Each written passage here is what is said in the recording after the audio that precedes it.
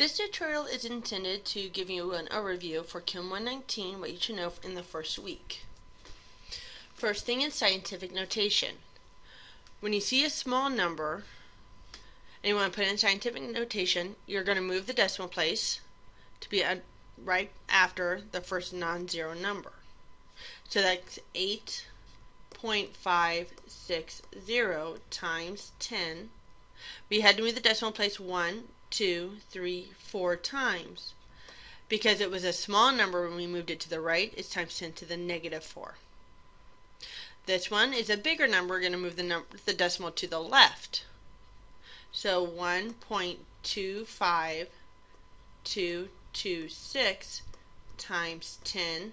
We moved it twice to the second. Because it was a bigger number that we're making smaller, it's to the positive 2. The next one, we had to move it 3 spots. 2.9 times 10 to the 3, but because it was small and we moved it to the right, it's going to be to the negative 3. This one, we don't have a decimal written, so we're going to pretend it's at the back. 1.2. These zeros at the end are not significant, so I'm not going to rewrite them. We're going to talk about that next. So when numbers are significant and when they're not is going to be discussed next. So 1.2 times 10, we had to move it 1, 2, 3, 4 spots. It's a big number that we moved the decimal to the left, so it's going to be a positive 4.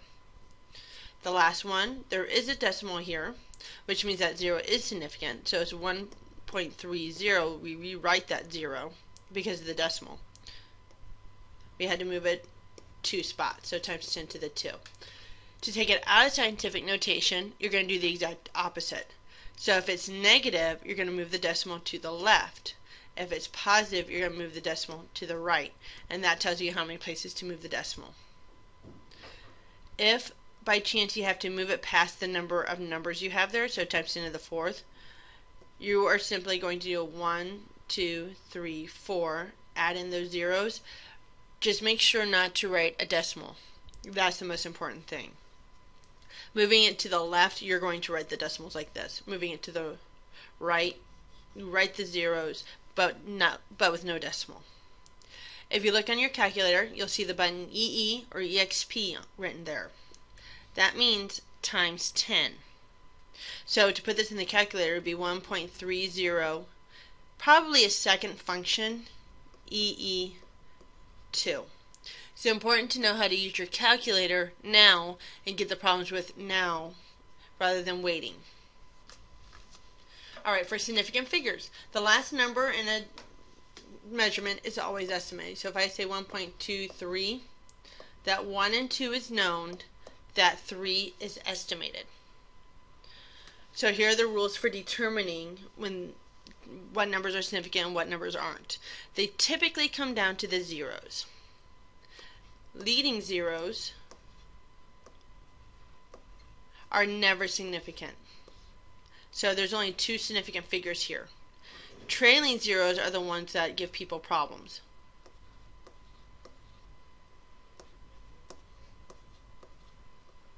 If you do not see a decimal here, without a decimal, those are not significant. There's only 2 sig figs here. If you do see a decimal, that means that those are significant, which means we have 4 sig figs here. So with decimal are significant, without a decimal are not significant. And there are tutorials to go over this in more detail. If by chance you have a definition or a conversion factor, such as 100 centimeters is equal to 1 meter, you do not count those insignificant figures. There is a known entity and you don't have to worry about them. It's infinite. Alright, so calculations with significant figures.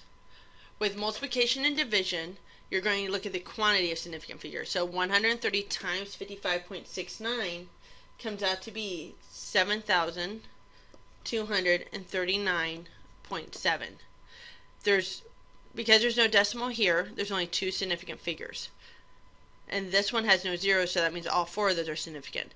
You take the fewer. So we're going to take the 2. So 7, 2. These then become zeros, so 7,200. That's how you round it off. For addition and subtraction, you're going to line up the decimal. So 130 plus 55.69. Add those together as normal, and it comes out to be 185.69.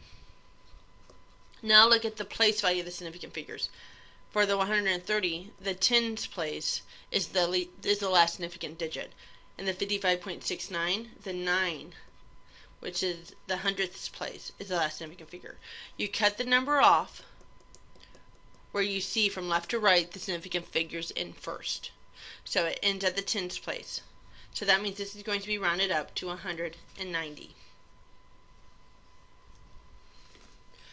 So units of measurement, make sure you realize there's a difference between SI units and metric units. For instance, kelvins for temperature for SI, for Celsius it's metric.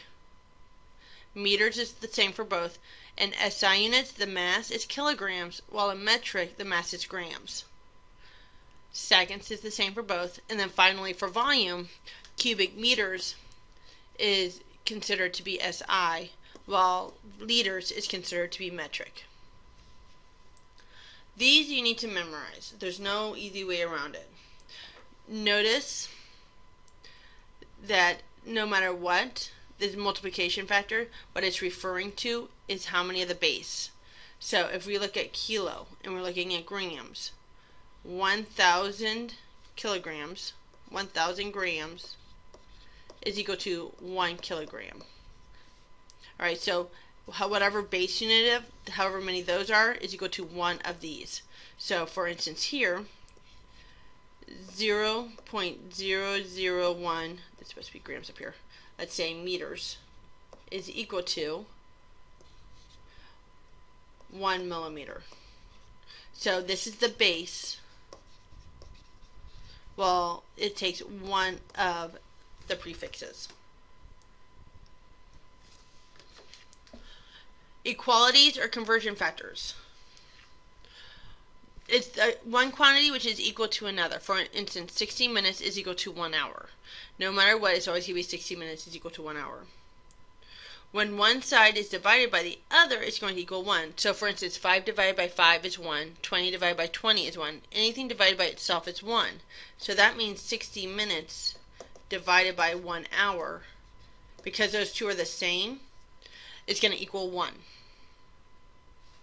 And you're going to be using these for the conversion factors and conversions.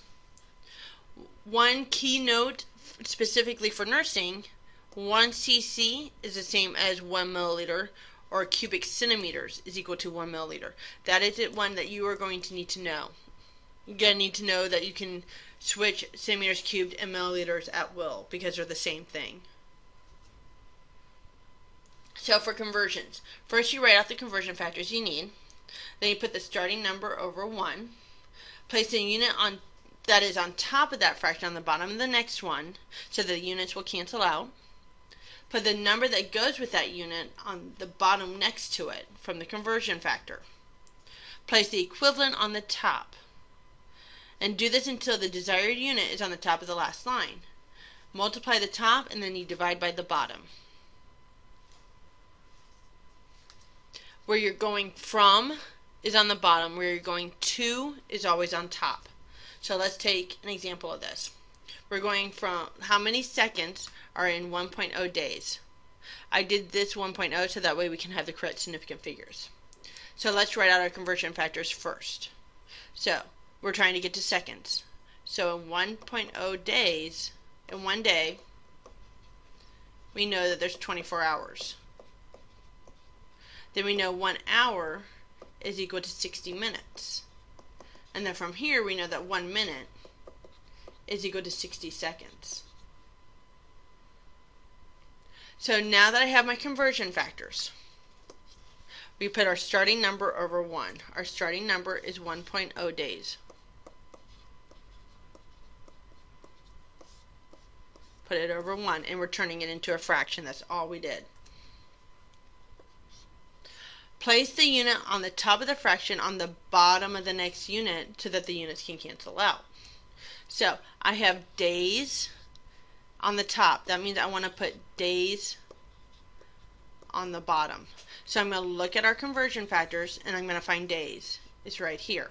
The number 1 goes with it, so that's going to go on the bottom with it.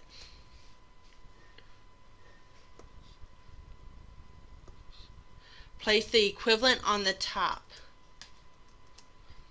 So the equivalent is 24 hours.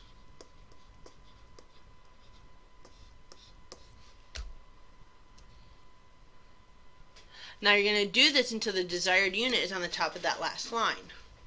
So I have hours on top, so I'm going to put hours on the bottom. Crossing this one out because we've already used that one. 1 goes with hours is equal to 60 minutes. And then the last line, we have minutes on the top, cross this out because we already used it. Minutes on bottom. 1 minute is 60 seconds. So the days cancel, the hours cancel, and the minutes cancel. We're left over seconds. What we're looking for is on the top of the last line. Multiply the top and divide by the bottom. So 1.0 times 24 divided by 1 times 60 divided by 1 times 60 divided by 1 comes to be 86,400. Now, let's look at our significant figures. When you're doing conversions, you want to look at the very first number, our starting number. You see that we have 2 significant figures because that 0 counts because of the decimal.